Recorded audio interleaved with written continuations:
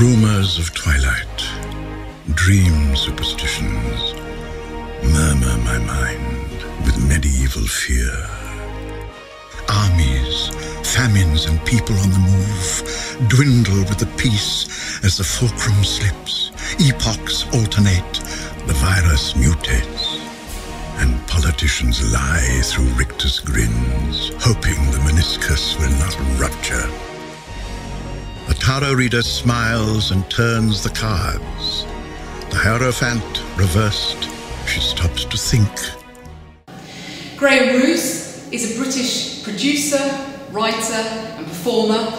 He's worked on the stage, television, radio, and is currently creative artist in residence at Buckingham University and is artistic director at 7 Star Productions. I'm so pleased he's joining me today here at the OSO Arts Centre in Barnes. Welcome. Hi Mel. Lovely to chat to you. Yes, you too. I want to start by asking how you got into acting and why you loved working on stage. I got into acting when I was at rugby school, which is why I was at school, and I just took to it like a duck to water. But I was a bit of a swot until I took the role of the Artful Dodger in Oliver, and it's never left me, shall we say. And through that I went to Great Eastern Stage School, which is sadly no longer with us. I know Jason Bradbury, who presents the Gadget Show, he was there, and the director, Indu Rubasingham. So it's produced some quite good people, but sadly I don't think it is with us any longer. And then I went to university where I started writing and directing my own stuff, which I became more interested in than just performing. Although I still perform my own work, particularly if it's poetry and it's an epic narrative that I've written. I like to do that myself, but I don't act so much anymore. Well, I was going to say you got into writing and poetry. What do you love about that artistic form? Poetry, the word poetry can put so many people off. It puts me off, actually, because you often think it's a whiny adolescent male talking about why don't people love me and how do I get into her knickers, and a lot of it is actually whiny adolescent sort of stuff. Or it's highly pretentious, trying to emulate T.S. Eliot, but failing miserably. Although poets like Mark Doty I love, and Tom Gunn as modern poets particularly, and Constantine Cavafy and Blake, but it's the simplicity of poetry, having to squeeze an emotion and a world of thought and feeling into a finite space. So expressing the infinite in a finite way, I think, is what a poem does. More so than anything, actually. Where has your work been performed and who have you really loved working with? My work has been performed at, well, all over the place, but King's Place notably with Dame Janet Sussman and Fenella Fielding, with the London Sinfonietta. I was a resident poet for the Royal Opera House for a year on a project called Opera Genesis, which was helping young composers to write their libretti and how do they write. What's the difference between poetry, verse, and lyrics? I mean, because they're all quite similar, and the boundaries are very loose and fuzzy. So that was quite interesting, and that led to working for the Sinfonietta and producing a sort of a musical narrative, but not sung. I did Enoch Arden, which I know has suddenly become very popular, and I know I did that in Rome, because at the British School in Rome, because that was, it's a narrative, and but it's music and narrative. At the moment, it's digressing, but I very much want to do something with Byron's Don Juan, as a sort of musical narrative, using the spoken voice as a musical instrument rather than sung. I've also worked with, I did a sort of opera film with Sir Donald Sinden and Janet Sussman and Fenella, again, about Byron, called Darkness, and it was about a pop star's descent into madness, where he thought that he was Byron, and he kept having these flashes of previous life. Was he cursed by some ancient oracle? It didn't quite work, and I still need to, I'm re-editing that because, for all sorts of reasons, I think I was a bit over-ambitious, but there's some beautiful bits from it, and it really needs to be reimagined I need to write a new poem rather than cut and paste from Byron's own stuff, because there's no thread to it. That's the problem.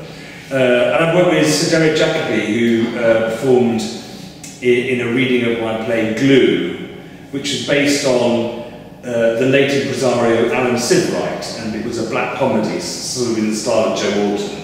It was a homage to my mentor, Alan Silverite, who I love dearly and miss all the time. So yes. You've established a wonderful concert series, though, down in, up in Buckingham, I should say. And so how did this materialise? And is there a theme to the concerts? How did you decide what to put on? Tell us a little bit about it. Well, Buckingham has this wonderful centre called the Radcliffe Centre, which was a Methodist chapel, and I put on my first play there in 1989. It's since had a major revamp. It's not quite right for spoken word because the acoustics have those chapel acoustics. Yes. So everything's got a bit of an echo. But they are good for music. So there is a Buckingham music series, but I thought I'd like to do something monthly, using that great space and using the great talent, available to me. Well, thanks to meeting Yvonne Evans. Yes. So it's really through meeting Yvonne that I formulated the idea of the Radcliffe series, which is going to be a regular monthly thing. What I want to do is create our very own snake maltings in Buckingham, and I don't see any good reason why we shouldn't do that. That's exciting. Yeah. And also, you're artistic director of 7 Star Productions. Tell us a little bit about that, because I know you got together with Yvonne, and she runs this as well. So tell us a little bit. I was working on a play based on the life of Pascalina Leonhardt, who was a nun who moved into the Vatican with Pope Pius XII, causing a lot of controversy. And Pius was the wartime Second World War Pope. There's a lot of controversy about it to this day. And I met Yvonne as a result of this. And we started talking, and I said that I was doing this at Buckingham, and she said, well, have a look at our artists. So I started to work with Yvonne on a series of things, and it just became a natural, a symbiotic and organic relationship that grew, that we complemented each other very well. So what I'm hoping to contribute to 7 Stars is to keep the text bit going. So what we're doing is, yes, music, we're injecting drama and text. So it's music, drama and text, which is sort of what I've been doing with the Opera House and Sinfonietta anyway. So it seemed a natural progression to want to continue and expand, because people like it. Oh, definitely. And it's interesting because it's educating, it's entertaining, but it's also something that not a lot of people are doing, or certainly not doing well. And to take narrative and place it with the right music. Well, for example, in the play about the nun, I'm hoping to get David LePage to play the part of a violin-playing rabbi who says nothing. So we're just using David's skill on the violin to convey a whole history of the persecution of the Jews in Europe in the 30s, purely through his playing of the violin, and that is the exposition. And so the music becomes a very important part of the drama. So sometimes I'm hoping that our productions will lean sometimes more to drama, but they will always have music in them, and sometimes more to music, but maybe with a bit of drama, particularly with the wonderful Susan Porritt, who is such an ornament to 7 Stars. She is. She's wonderful. You've got several wonderful, lots of wonderful Well, we are inundated with wonderful artists. It sounds very exciting. And of course now we have you. Myself, so I'm so looking forward to doing for melodramas, yes. Have you told your listeners about that? I haven't yet, no, but music and words, and I'm going to be working with Anthony Hewitt, yes, the pianist, and we're doing all the different melodramas by Strauss, Liszt, Poulenc, also Lisa Lehmann, Schubert, so I'm really looking forward to that. Well, and I'm hoping you'll come to Buckingham to do something for us there, because I know we'd love to hear it. Thank you very much, looking forward to it, and thank you very much for joining me today. Thank you very much, Noel.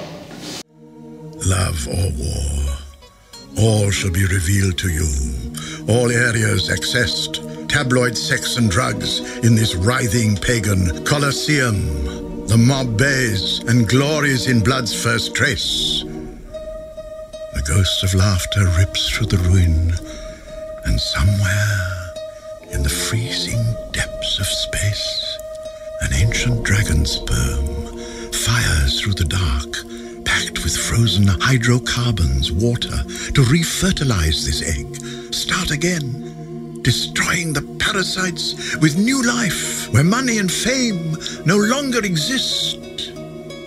Outside time, not even a memory.